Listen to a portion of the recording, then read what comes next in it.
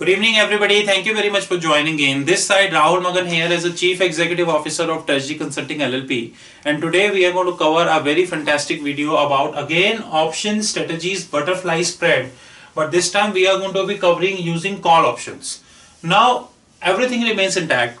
We have taken the volatility at 10% because this is what which is getting reflecting on Thomson Reuters now.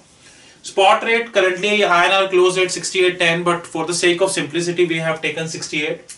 1 year premium is roughly 2 rupees 70 paisa. For the sake of simplicity we have taken 3 rupees. So at the money is roughly 71, which is spot plus premium we have taken.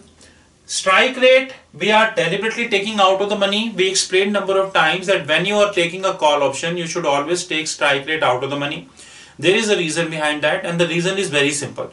If you take the strike out of the money, then you would be making money because you would be paying less premium, and in our language, diplomatically speaking, you would be paying almost zero premium. Please note, you will never pay zero premium, but you would be paying almost zero premium.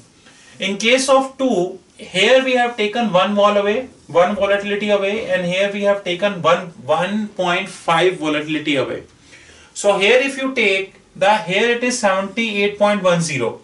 So 1 vol is price you are getting 78.10, 1.5 vol you are getting 81.65, and add the money forward you are getting a price which is 71, which we mentioned here also.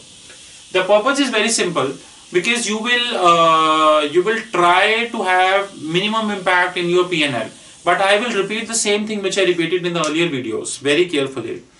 That in this, if somebody from the OTC market is watching this video, this structure might not possible to him. There is a reason behind that. The structure is not possible because here in the case of sell call, he will receive premium, and he cannot receive premiums because as per the Reserve Bank of India, you cannot be a net recipient of the premium. So what you will do, since you cannot be a net recipient of the premium, so what you will do, you will ask your bank to adjust your strike price.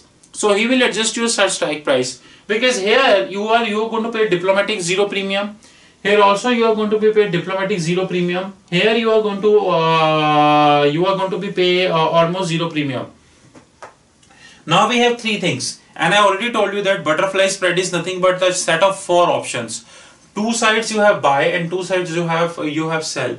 So here we have taken for importer, and previously we had taken for exporter. Now we are going to do the testing as per the so-called Tokyo cut. Now, assuming the Tokyo cut is at 65, if you have a right to buy at 78.10 and market is at 65, would you buy that? You will surely not buy that. So here you are having a gain 13 rupees 10 paisa. If you have a right to buy at 81.65, market is at 65, would you buy that? You will definitely not. So here you will have a gain of 60 rupees 65 paisa. In case of simplicity I will take 13, and in case of simplicity I take 16. When somebody has a right to buy from you at 71, market is at 65, would he do with you? Definitely not. He will let it worthless. So again in both the cases you would have a gain of 29. In case of 68, same thing would happen, but it would decrease. Here it would be 10 rupees, here it would be 13 rupees, and here again it would be worthless. So you would have a gain of 23 rupees net. In case of 71, it is a diplomatic scenario, but still you would be in a gain. You would have a right to buy at 78.10. Would you buy if market is at 71? No. You will buy from the market. So you will have a gain of 7 rupees roughly. Here you would have 71 and 81, you would have a gain of 10 rupee. Here somebody has a right to buy from you at 71, market is at 71. Would you buy? Surely not. So here you have a gain flat, nothing. So you would have a gain of 28. In case of 75, there is a catch. You have a right to buy at 78.10, market is at 75, you will not execute. So you have a gain of plus 3 rupees. Here in case of 81 you have a gain of 6 rupees, but here it's a scene. Somebody has a right to buy from you at 71, market is at 75, he will surely exercise that. You would have a loss. That loss would be minus 4 into 2, which is minus 8. So net you would have a gain of +1. Here in case of 80, you will exercise your right at 78.10 because market is at 80. You would have a gain of +2. Here you would have a gain of plus. Here you won't exercise, but still you have a gain of 1 rupee 65 paisa. Here somebody is having a right to buy at 71. So there is a net loss of 18 rupees here. So you would have net loss of 15 rupees here. So what I meant to say that this butterfly spread would end up in losses only for one reason. And that reason is, in case rupee will depreciate more than what you are thinking, then it led to a sudden loss. Else if rupee don't depreciate. In the earlier videos we spoke about the reasons of rupee depreciation. But at the same time we would like to stress the fact that I don't see that 2017 rupee can cross more than 74.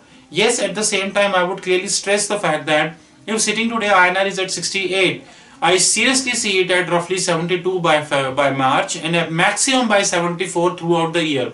I don't see this will cross 80 unless otherwise something would happen which you never foresaw. Example, Trump will hike the prices by say I would say by 4 times. I would say Australian dollar will reduce the carry. Or I would say Japanese yen interest rate, which is already 0, it would fall more than 0. So in that sense, there is a probability that such scenarios might have happened. This was for the today, and we would like to stress to our viewers that you should go ahead with the butterfly spreads call option, because this is very useful. And thank you very much.